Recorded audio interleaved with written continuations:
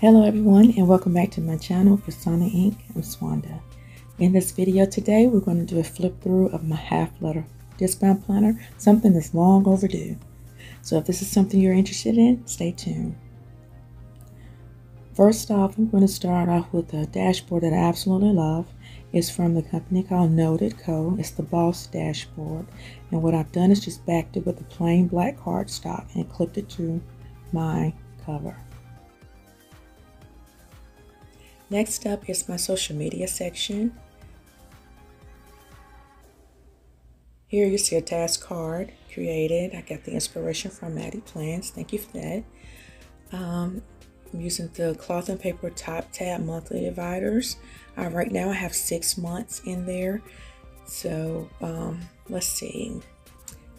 What I'm using is a plan to create monthly one-page inserts.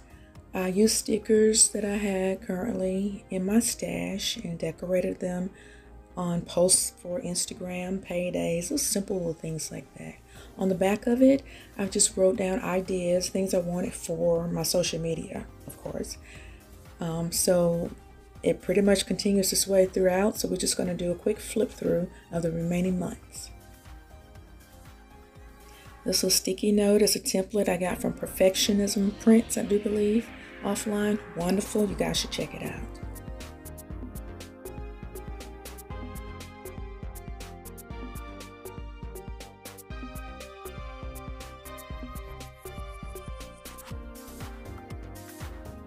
Now we're entering into the guts of the planner. So I'm using the cloth and paper CEO side tab dividers for these sections. First up is the cloth and paper month on 2-page inserts. Absolutely love. On the back, just put some little stickers for some appointments. Next up is my list section. Within this section is my inbox. I brain dump everything that I come up with for the month. So here I have a list of things starting with January. I use stickers from the Planner Spot, her deco stickers. I absolutely love. It gives me that touch of flair. So right now, let's do just a quick flip through of the months.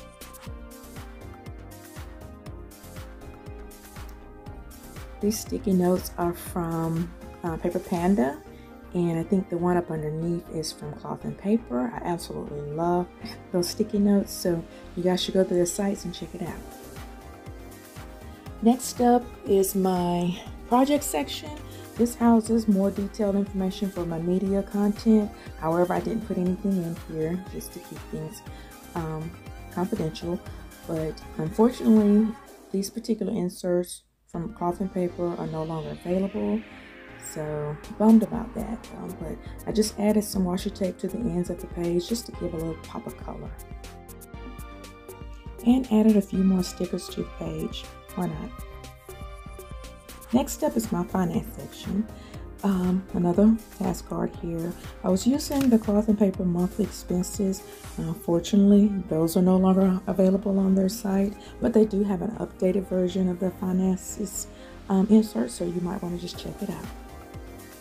Here is just a pocket where I house any bills, and I also keep my Erin Condren perpetual calendar here just to keep up with birthdays, anniversary, important dates.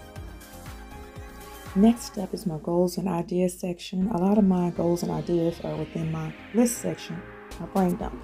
But here's a minimalism journaling card from Cloth and Paper, and just have some little notes here and have some task cards I want to create and some additional note pages. Last but not least, this miscellaneous section.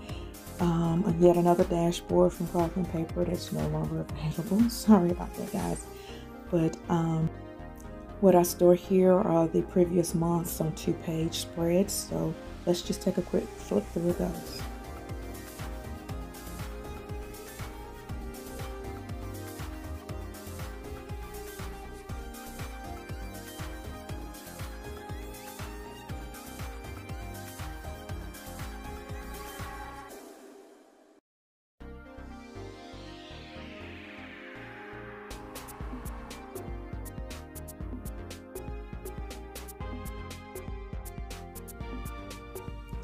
So I'm going to remove those previous months out, and what stays in here is this Poe and Hun sticky note set, which I absolutely love. Then, of course, my back pocket, which houses a couple of sticky notes and page flags.